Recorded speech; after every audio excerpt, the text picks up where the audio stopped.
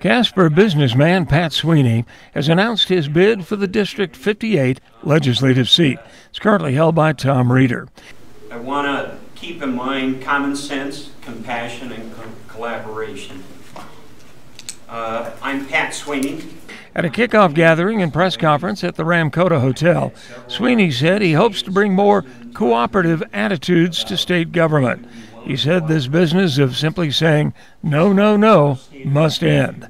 Sweeney said the minerals extraction industry in Wyoming must be revived, but despite a state budget that's being squeezed by a downturn in that industry, he opposes the expansion of Medicaid and the money it would bring in. When asked about the state's budget shortfall, he offered no real solutions to the revenue crisis, but said it's a discussion we have to have now. There's no time to wait. Tourism is a huge employer, but when it comes to those mineral taxes, that's what really fuels our state. We had a chance to talk one-on-one with Sweeney after his presentation. Be compassionate. You had said in your presentation that you oppose the expansion of Medicaid. Now, while I understand a business person's qualms, problems with the overall health care program, yes, didn't we leave millions and millions of dollars on the table at a time when we need it, and leave people who are now out of work uncovered? I'm not sure if, yes, the millions and millions might have been there to begin with, but would they have been there even 2 years from now? You can opt out. Once you opt out in, you can opt out. Other states have found that that's not necessarily the case once they're in. And so the opt-out, while it sounded good, I'm not believing it. But that was part of the Supreme Court decision that allowed states to not participate in the beginning. Then what's the problem with Oregon and Washington and a few other states wanting to opt back out because they're seeing the expense that's going to break their budgets in their states because it's unfunded mandates again. And so I'm sorry, I just don't believe that in its current form that it's workable.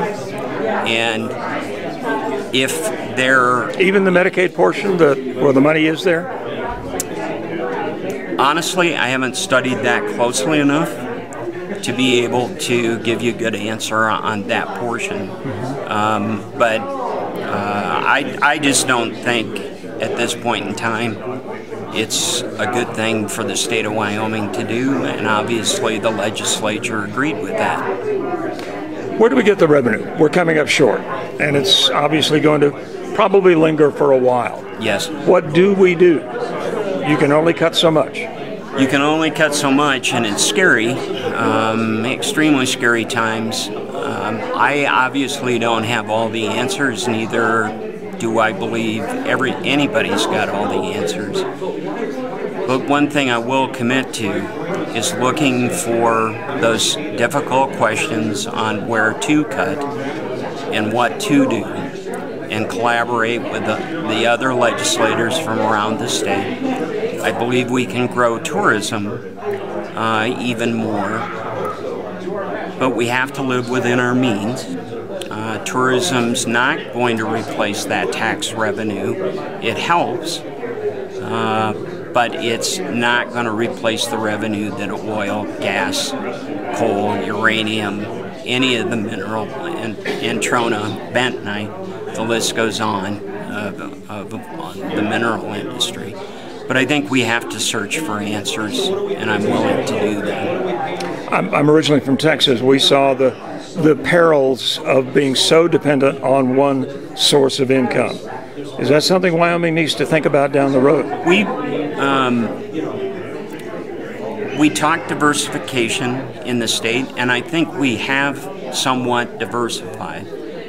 But I think it'll continue with wind projects if they continue to build. Thanks, Gordon. But I think that diversification is a great thing. But Wyoming, with its small population, its great abilities to heal itself, I still think that, of course, the minerals are a huge part of that. And we can diversify. Tourism will still remain strong, I believe, if gasoline prices stay down a bit. I'm more than willing to pay $3.50, $4 a gallon to put folks back to work. But, you know, there's some worldwide factors there at work against us. On coal, I truly believe it's the current administration against us. And we need to get that turned around. We need folks to respond to this EIS and scoping with written comment before July 28th.